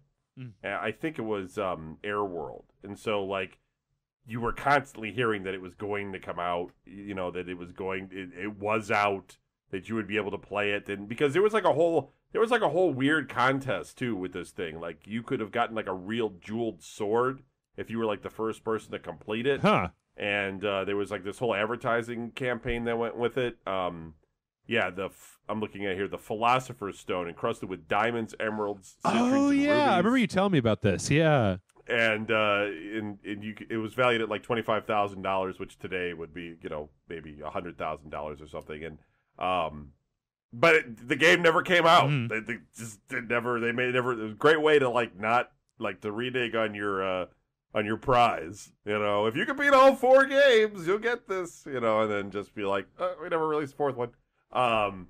But yeah, that was just one of those things. As a kid, you would just constantly hear about it that some kid had it. Yeah. Oh, I got that. You'd be like, oh, I'm coming over. Well, you can't come over. My dad will beat us or something. The old "my dad will beat us" trick. Oh man. Yeah. Okay. Let's move on to the next one. This was from Ian. Ian says, this is actually kind of hooks up a little bit with what we did before. We didn't get as many questions this week. Guys, we need questions. You got to send in the questions. Ian says, but I'm going to read it anyway. Ian says, hey guys, I just finished playing KOTOR, and I found it maddening that the game didn't autosave. I am a gamer of the new generation, having never played a game without autosave or even quick save until now. So my question is, what are the most frustrating moment you ever forgot to save? I guess it's kind of it's a little bit different than the one that we read before. Wait, say that again. What was the question? It was he was saying essentially, what is the most frustrating time that you ever forgot to save in a video game? Oh, yeah. Well, we kind of covered that. Yeah, sort of. A little bit. I mean, I could say that there were times there have been times in old school RPGs where you forget to save, and you're like, and it's just any time. I'm trying to think of. I know there have been times where. Well, any time that you think it has an autosave and you play it for a while and then you don't realize that you're supposed to like press pause and save the game. Yeah. So you just shut it off. You're like, I'll come back to this later or something. And then you start up and you're like, what? Like what? The hell? Where's my game? This terrible moment where you go, what? Oh, you son of a bitch. You fucking son of a bitch. Yep. It's like, have you ever had? I gotta play this again. Have you ever had a save file corruption? Sure, I've had it happen. Yeah, but it doesn't happen to me very often. PlayStation 2 a couple of times. Actually. I feel one of the things that I really do feel needs more surface in modern video games is I feel like the game needs to be. Games these days, especially with the fact that a lot of these games on like the Xbox One, the PS4. I feel like they need to be much more transparent about when was the last time that you saved, and let me manually save, because there's some games out there that don't have a manual save. That's true too. So you have to run back to a checkpoint, or you have to play some games don't even have like a base or anything to do that with. So you just have to play forward until you see a little clock in the bottom right hand corner going, no, stop it. So. Right. If you're a game developer, let me manually save if I need to, because most games are fine with that, but there's nothing worse than when you're just like, did I don't know. Yeah, and they don't help you because they don't tell you when the last time you saved was. It's just like, you're going to lose everything. Mm-hmm. Yeah, if you didn't save since your most recent activity, you sure you want to quit? You're like, well, when was that? I didn't. I wasn't the person who saved the game. You know what I wish is I wish that games would suppress that error message if you try to quit within like 60 seconds of manually saving a game. Because there have been plenty of times that pucker up my butthole when I'm like, you stop. Okay, I'm going to stop now. You stop. You go into the menu. You hit the save button. The game saves. And then you go to quit, and the game is like, hey, you're going to lose everything if you didn't save. Just letting you know, you're totally going to lose everything. It's like, dude, I just saved. Quit making me paranoid about, like, did that actually go through or not? Because, Right. All right, well, that's that. Yeah, the question was a little bit repetitive, but just going to get questions like that. This next one comes in from Kevin, and Kevin says, hey guys, Kevin from Ireland here, spider biscuit on the site. That's a terrifying concept. Is that a biscuit made out of spiders, or is that a biscuit that is a spider? I don't really want either one of those. And this kind of ties back into something we were talking about before, where he says, I'm not really a gamer. I don't own a console, but that's because I wouldn't play it enough to warrant the money. But I do love video games. So what I do is watch full Let's Plays on YouTube. Because of this, I've come to love story-heavy games like The Last of Us, Beyond Two Souls, and The Walking Dead, but I've also come to hate games with little to no story like racing games or fighting games. So here's my question. Are there any types of games that you could just... Is there any types of games that you could just drop and not miss playing them? Rage on and stay classy, Kevin. Any particular genre of game that you could totally do without, Kevin? I guess that's what he's asking here. Tower defense. I could do without tower defense ever. I like tower defense. Probably Japanese dating simulators. Could probably go. Most games that revolve around F1 Formula Racing or cricket could go. What about that one? The rugby. The one where you the whole series of games from Japan where you drive the train around. They've got the special controller that has like, hit this button to open the doors, hit this button to tell everybody to sit the fuck down, and then here we go. Let's get up to 10 miles an hour. Woo, we're really moving now. Okay, we're coming to a stop. Blare the horn. Horse racing. Train simulators, yeah, horse racing, perfect. Most of any of that. On rails shooters, I feel like we're way past that, and that's just a sort of thing where everybody could just go fuck yourself with rails shooters. Even though we played one this week on the show, that Crimson Dragon game for the Xbox One. That's like a successor to what Panzer Dragoon. Yeah. Yeah. That's another one. I don't necessarily think we could do without them, but there's some. I'm just looking at the Wikipedia article here for video game genres. And I'm not necessarily going to say that there's anything wrong with this style of game, but I have no interest in super simulation games. Like that the DCS, the whole DCS series where it takes like 25 minutes to turn on and program the computer in your A10 before you can take it off and start shooting people. Are those even games? I mean, I don't even think count. I mean, I never counted Flight Simulator as a game. It's a simulator. It's a different thing, I think. What about TIE Fighter or Wing Commander? Are those flight simulators? But those are but they're not billed as a simulator. They're billed as a game. I think that's what the difference is. I don't know. I mean, you still have an objective and you got to shoot stuff. If you got to shoot stuff, it's a video game, right? No? Well, I mean, if there's a game and it's video, it's a video game. But yeah, I think for the most part, though, the simulators are just a different thing. I don't know. That's my opinion. You know what? I could definitely do without is, and this is once again, this is all personal. I know there's gonna be people out there who are just like rabble, but there's a lot of games out there these days, like that Spark game that's coming out, and there's like Little Big Planet and stuff like that. There are plenty of games where they're just like they have this big feature. They're like, hey, you know what else? You could totally build your own video game. And I'm like, I have no interest in building my own fucking video game in this game. Like, I just no interest. Like, I'm sure the tools in Disney Infinity or Little Big Planet or Spark or things like that, where they're like, yes, you could build your own level and then upload it to the internet. I'm just like, great, don't give a single shit about ever doing that, about sitting down and trying to make my own. Like, if I was going to do that, I would download Game Salad and make my own game from the ground up. Like, if I was really wanted to make my own video game, I don't think I would necessarily do it inside of the tools of a different video game. I don't know. Sometimes I feel like developers that create games that have those things in them, they feel like they can skimp you on single player content because they're like, well, it's got a little bit of a single player game, but really it's here to make it. That's not a game; it's a tool. It's RPG Maker, or something like that. I don't know. That I don't quite get. But going back, when I was reading this question, I was thinking back to the whole YouTube thing. And have you ever watched any of I know that on the YouTube there are a lot of people out there that are like stripping out the cutscenes of video games and then hooking them together to essentially make a movie version of the game. That is, I mean, I could see that, but I don't know who's watching that. That's another one of those things where I feel like I know that a lot of people like watching that sort of thing, but that you're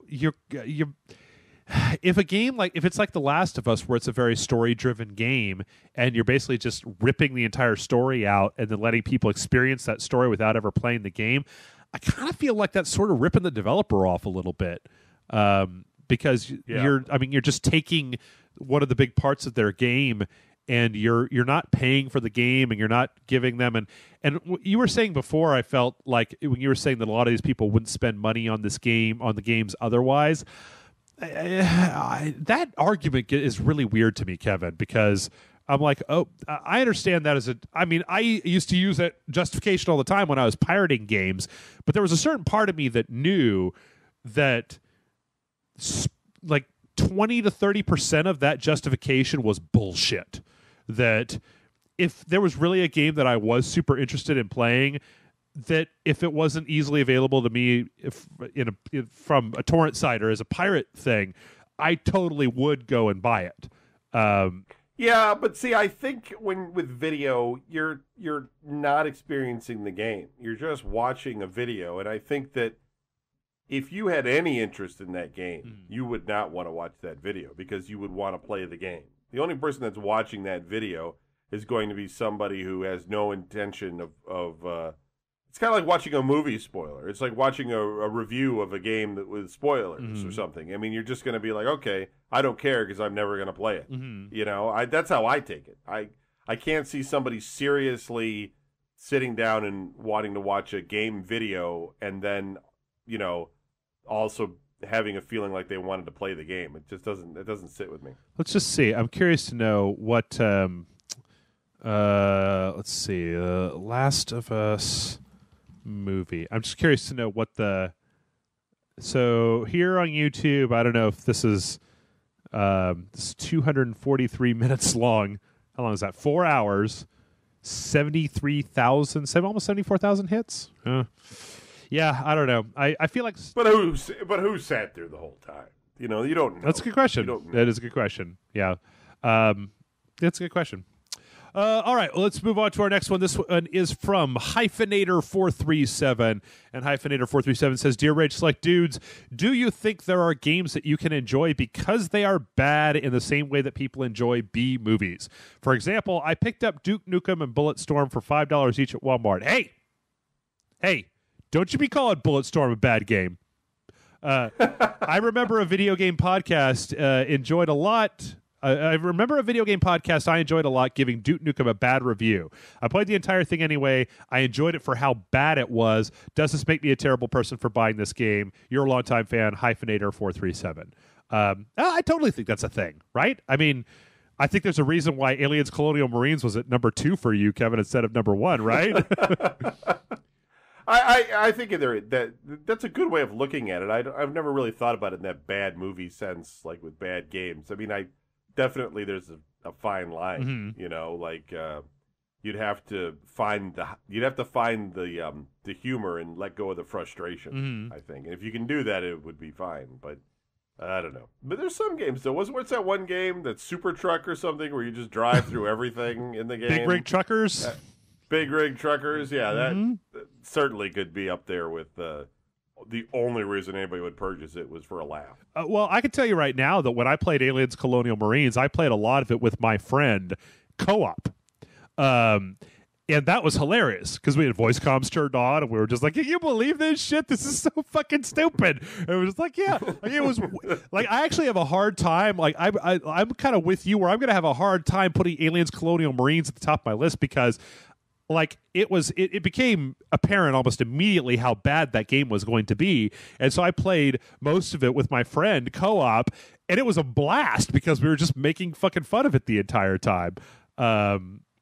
Right. So right. yeah, I mean, I also feel like there are plenty of, especially on the PC back in the old days, you'd find. I remember, God, what was the name of that game where it was kind of like a third-person, like rampagey kind of game, like a big giant monster walking around, crashing down buildings and stuff, type of thing. I don't know. I've played a lot of games on Steam that are, the House of the Dead, Overkill, and. I don't know. I would be willing to say that like Bayonetta is kind of a B movie game as well, right? Just because it's so kind of over the top exploitative. I don't know. There's plenty of that stuff. Well, Saints Row. Oh yeah, absolutely. Saints Row doesn't have any. Saints Row. Compare the plot of Saints Row 4 to the plot of The Last of Us in your brain. Or even, the Dead Rising series is kind of like that, where it's, I think he's talking about games, though, that are critically seen as very bad, which I'm trying to think of. You know what? I'll pull up a little list here. Let's see if we can find worst games of 2013. There we go. Highest and lowest scoring games of 2013, all by year. Okay, 2013. How can I get the lowest ones? Oh, well. Let's see. Best games, worst games. Oh, well. I can't find it on Metacritic. But, yeah, I think that, to me, I feel like even games like when... Jason and I played a tiny little bit of this game called Ride to Hell Retribution. This is a biker game that came out this year, and everybody was like, oh my God, this game was so terrible. And I was like, and we played it, and it was like, it was stupid. And if I paid more than $5 on Steam for it, it would probably, and if it had terrible loading times, it would probably be terrible. But Star Trek we played this year was pretty bad, but I felt like it was at least trying a little bit. That stupid Walking Dead survival instinct game that came out, and oh yeah, right. All of those types of games where they're at least like, do you remember the Wanted video game that like a Pandemic or somebody made that was not a good game, but it was at least trying something? I always am willing to give a game that's at least trying, like Star Trek or Ride to Hell or something like that, a little bit of credit versus like shovelware minigame family bullshit. Or like, sure. Hoyle's 100 card games that nobody ever wanted to play. I would even be willing to give a game like Ride to Hell that had voice actors and like graphics and a world that you drove through. I would give that more credit than when they put out something like Uno on Xbox Live Arcade, because I'm like, congratulations, you've taken a really simple card game and put it on a console. Like, what exactly did you do here? Nothing. You made Uno into an Xbox Live game. Oh my God, you put out Settlers of Catan on Xbox Live. I'm not saying Settlers of Catan is a bad game. I'm saying that Settlers of Catan, it's not exactly a programming feat to make that game into a video game, because it was already a very well-beloved game. So, right. All right. We got two more questions here. One big and one very small. This next one comes in from Leonardo, and Leonardo says, hello, Rage Select crew.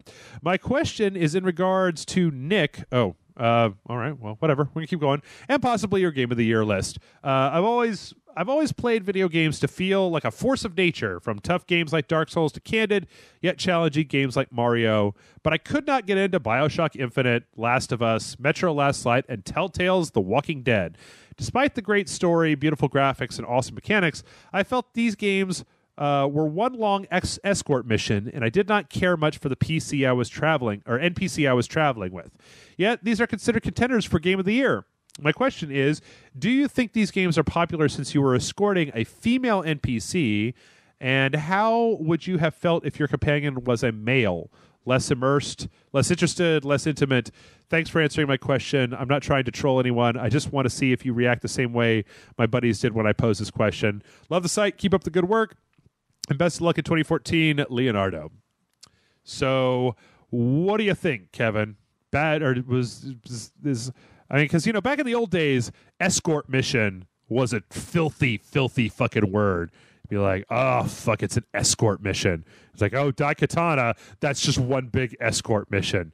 Like, it was a terrible thing that nobody liked because the AI was just fucking horrific. I still don't like it. Yeah. Well, let me ask you. Not a big fan. In both BioShock Infinite and The Last of Us, there was a bit of a disconnect between the fact that you had Ellie and Elizabeth. Right.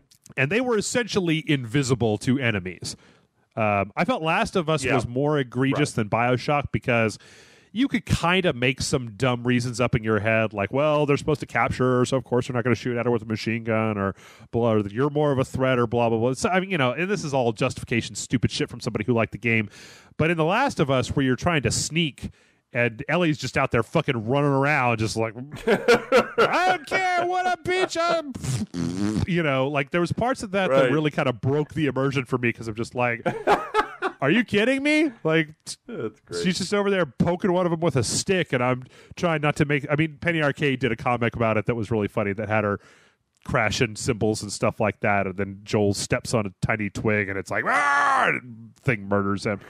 But I guess it's a good question. Do you think do you feel like this escort stuff added to or hindered the gameplay at all in any of those games? No, it's I found some money here, catch. That kind of stuff. It's like, I don't know. Zelda had that freaking fairy follow him around all the time. It's just like one of those things. It's just like an extra little bit of help or excuse for being healed, or it depends on what game you're looking at. But no, I don't know. It's fine. It's just.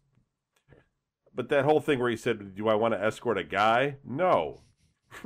Well, it's funny. I think it's funny that he asks that because I don't remember if Metro Last Light had a lot of escort stuff. I played that game, but I honestly don't remember. I remember walking around, and I remember, I guess, a few times where you had some people with you, but I don't remember that being a very escorty game. But what's funny is that in all three of these games that he's talking about, BioShock Infinite, Last of Us, and The Walking Dead, the female that you were escorting around, at no time is there an physical intimacy between those two characters. And if there was, it would be fucking disgusting and creepy. Okay. I honestly don't think that it would necessarily, you know what? There's a perfect example for this. Did you play Brothers, A Tale of Two Sons?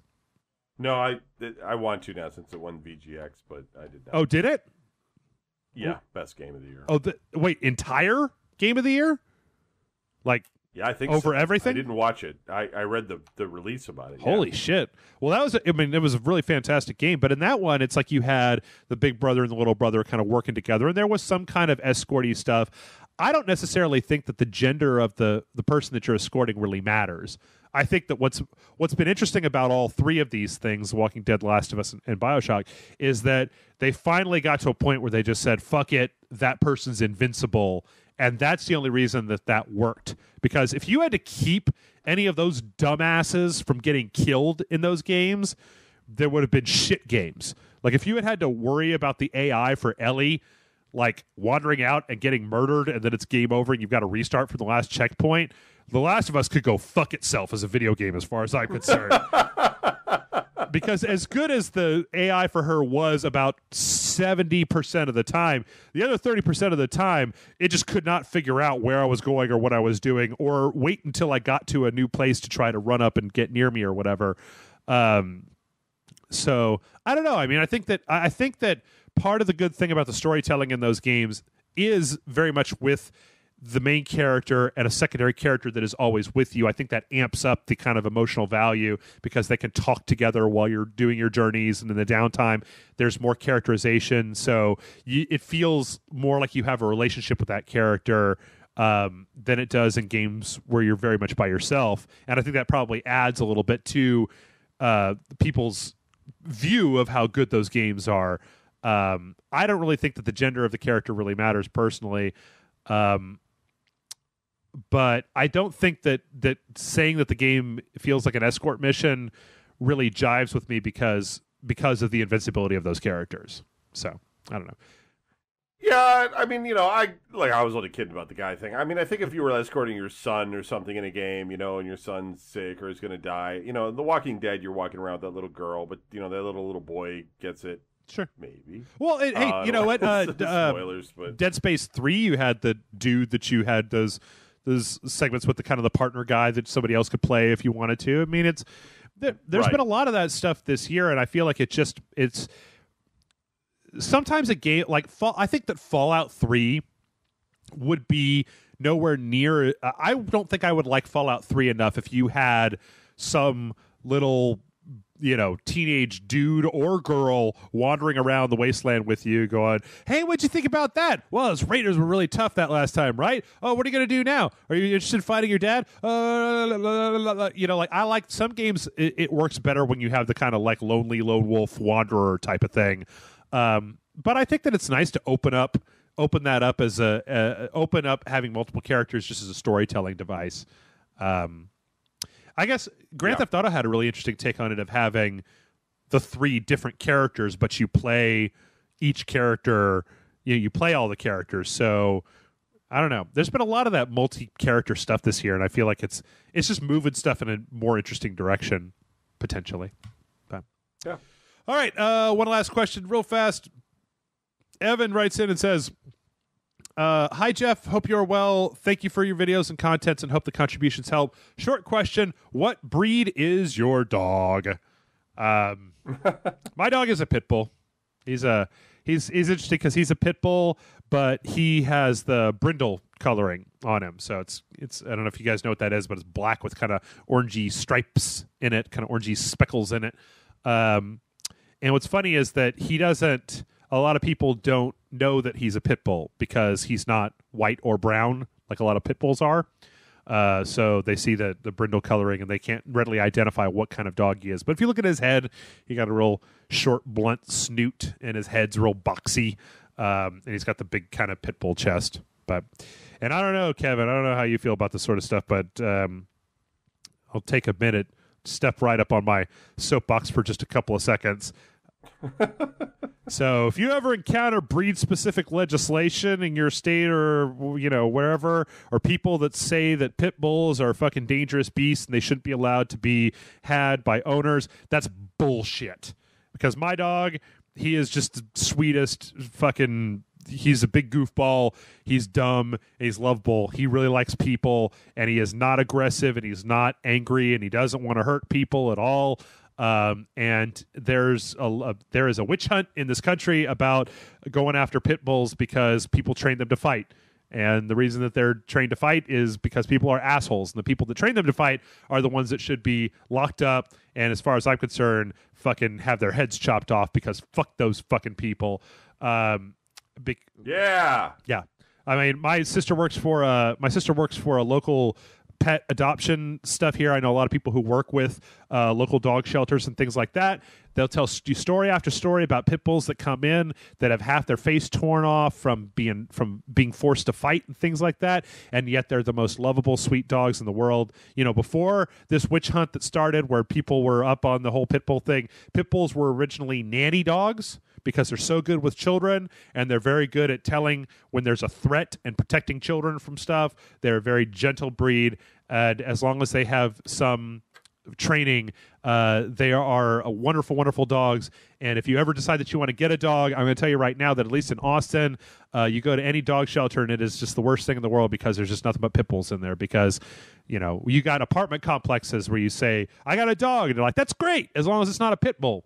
If it's a pit bull, then you can't have an apartment here because we don't allow dangerous breeds of animals. When if you look at the stats, you get attacks from golden retrievers and other dogs like this. And over the years, there's totally been witch hunts out there against other breeds that come and go. I don't know if you remember, Kevin, but there's a time German Shepherds are fucking dangerous animals and you didn't need to be around them. Dobermans. No, they're still dangerous. I have one. It's dangerous. Yeah. I mean, a lot of it just comes down to the owner. No, I'm kidding. You don't have one. I do have a German. I have a German and a golden retriever. You have a German Shepherd and a golden retriever. I thought you had smaller dogs. Yeah. No, I got two giant monsters that love to tear my house apart. Yeah. There is. I mean, like in Ohio, in Florida, and in Colorado, there's 3 places in the United States that have breed-specific legislation where if a cop sees you walking a pit bull, they can stop, take your dog, pick him up, take him to local animal shelter, and have him destroyed, and you have no recourse. And that's fucked up. Crazy. You live in a crazy town. Yeah. It's just nuts. There's actually, if you go onto YouTube or onto Netflix, if you have Netflix streaming, there's a documentary I can't remember the name of that is all about pit bulls and breed-specific legislation.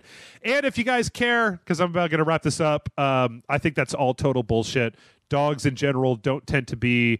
If your dog has a good owner, it doesn't matter what the breed is. They can be taught if they're taught at an early age. I mean, I have a friend. The moral of the story is don't mess with Jeff's dog. It's funny. My dog is the sweetest guy in the world, but if he was to catch somebody like hassling me, like when I first got him, he was so just like, just whatever. And then one day in my apartment, I had the front door closed, and a guy, the guy from my apartment came up and put a flyer on my door for something that was happening, and he accidentally pushed my door and it opened a little bit. I was just working at the time, and my dog was just like, I heard him growling, and I turned around. I was like, what the fuck? And it was like, 99% of the time he's just fine, but it was like somebody's trying to come in here and Jeff isn't paying attention.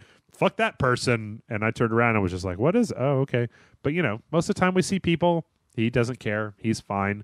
I've never had a problem with him being aggressive before. So yeah, that's great. All right, folks. Well, that's it for this week. Next week, I don't know if we're going to have Jason and I's Game of the Year, if we're going to take 1 week to go back to normal and then do Game of the Year the week after that. I can't remember. I have to look at the schedule. But anyway, Kevin, as always, wonderful to have you on. Thanks for dropping by. Great. Folks, we need your questions to do this, so send them to mail@rageselect.com. There's mail@rageselect.com. There should be a link below in the comments. There should be a link in the YouTube description. Take a look and send us your emails. Once again, do not send them to the admin address. Send them to mail@rageselect.com. And Kevin, did you know that every week when I say mail@rageselect.com, I point with my hands down? Like people can see me. Whenever I say that, I'm pointing my fingers down, like look below here where the audio is to find that address. So now you guys can imagine that in your head every time when I say that. So, all right, folks, we will see you next week, and take it easy.